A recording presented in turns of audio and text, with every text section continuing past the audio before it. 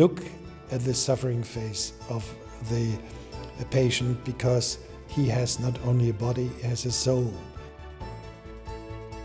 Now, Hodgkin's disease is a relatively rare disease. There's about 8,000 new cases in the United States each year. It's a very important disease, though, because it strikes patients who are in their 20s and 30s. Once it became recognized that it was curable, it became a model for success in the treatment of cancer. His big aim was to improve the survival, quite simply to improve the survival rates for Hodgkin's lymphoma patients. I got so angry about this tumor that killed these beautiful young kids in Sweden that I said, well, I want to fight you, and you are my enemy. So Volker Diehl created a few years ago a project that we call Lebenswert. And it means that we deliver to the patient a whole array of different possibilities of complementary care. Our strive is now to do both. Cure the patient with the best of molecular medicine, and the other is to help him to come back to a normal life. Hodgkin's cell lines have been very difficult to grow. They're very fragile. There's been attempts in this country to do it that have not been successful, and Dr. Diehl was able to grow a number of different cell lines, and essentially is the only person to have developed this. It was a major achievement of himself and also of his group to revolutionize, in a way, the treatment of Hodgkin's disease and to increase the survival of those patients, if I understand it correctly, to about 80 to 90% right now, which is clearly very remarkable and very important.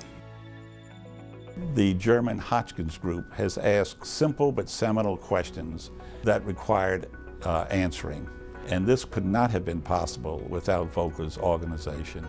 Basically, it was a participation of hospitals who were not only academic hospitals, university hospitals, but the basic core of the German Hodgkin lymphoma study group always were the regional hospitals out there in the country who standardized their way of treatment. We've tackled, I think, many of the really relevant questions in Hodgkin's, also developed new drugs, new regimen like BCOP that are curing more patients than other regimens. We think a big clinical trial is 100 patients. They'll have 1,000 patients.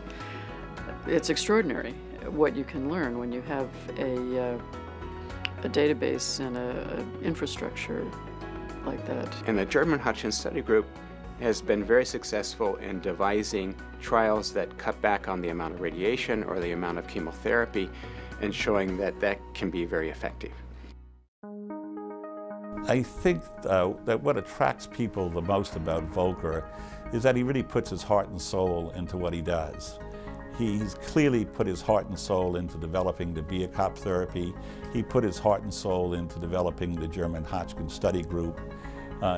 He's put his heart and soul into making people better. I regard Volker as a tremendous friend and also a role model. I think many of us, as we began careers in hematologic malignancies, look to him as someone to emulate. I'm proud that the American Society of Hematology is very broad in its perspective and will recognize good medicine and good science from wherever it emanates. My former colleague here, Tom Fry, used to say, we're here to move the field. And Volker knew him quite well. And Volker, that's what Volker's doing, moving the field. This ingenious man had an enormous broad mind to cross national, societal borders and embrace the whole world. And this is what I wanted to do all my life. Receiving this award means that my friends, the hematologists in the United States of America, accept my work as something that is worth being awarded. And this I take with all gratitude and humility and include all my co-workers that have deserved this prize as much as I have done.